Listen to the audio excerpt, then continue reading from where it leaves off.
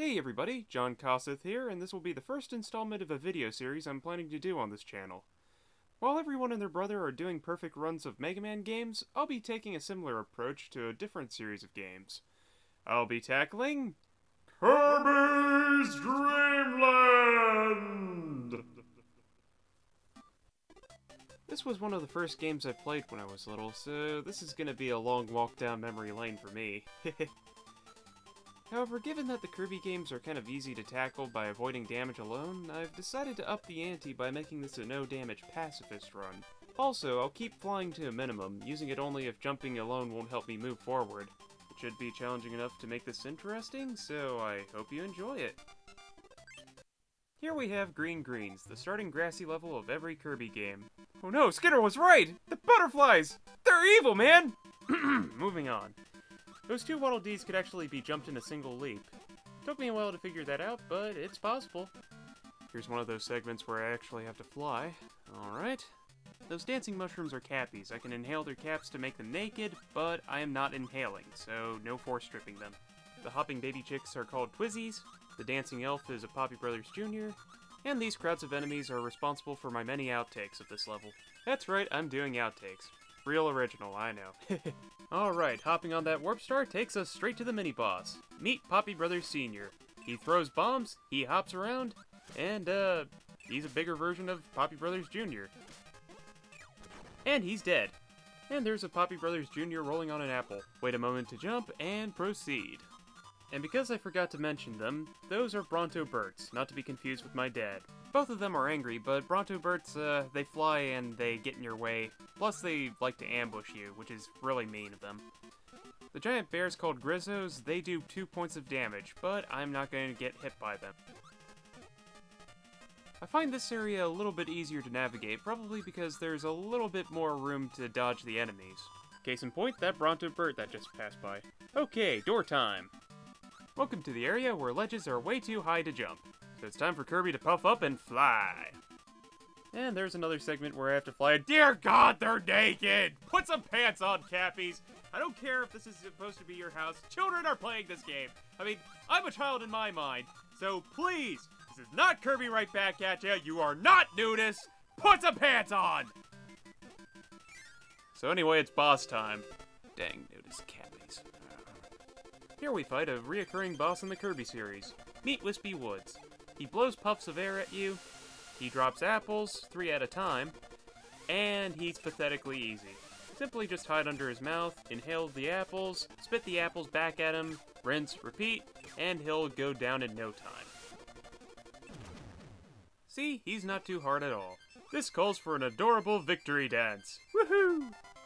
I can't say that I finished this stage on my first try, so here's a few clips on my failed attempts, plus a few extras about this stage. Enjoy! Oh, Redwood tree,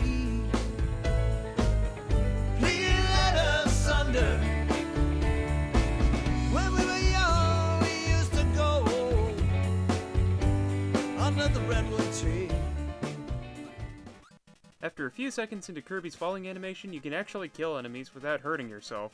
Of course, that breaks the rules of this challenge, so I'm not going to be doing any of that.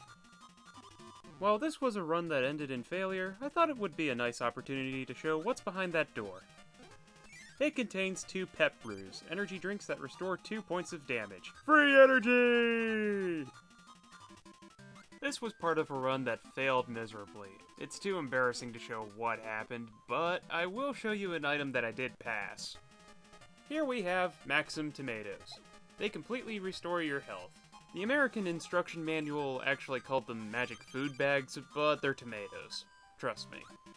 Anyway, on to the outtakes. Okay, jump over this guy. Gotta avoid the Grizzo. No! I got hit and I heard a Waddle Dee. Darn it, darn it, darn it, darn it, darn it! A good way to avoid ambushes from Bronto Birds is to duck under them. As I was saying. No, not the Waddle Dees, why? I find this part of the area a bit hard to dodge through. See what I mean? Okay, gotta make this jump at Waddle Dee! Ah!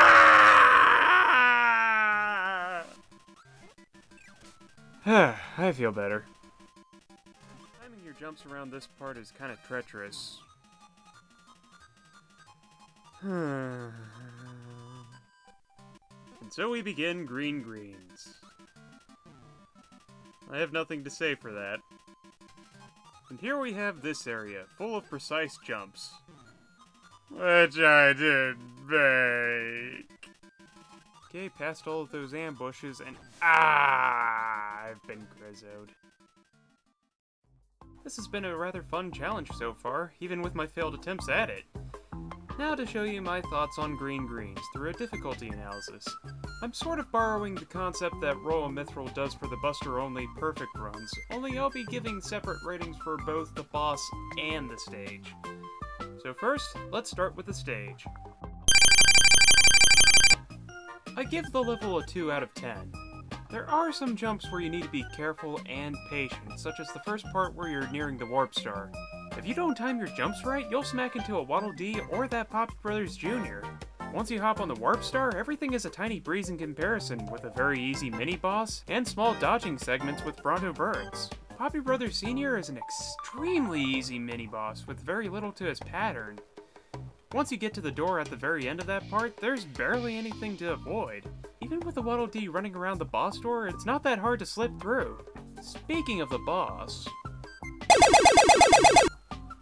I give Wispy Woods a 1 out of 10, and even then, that's being extremely generous to him.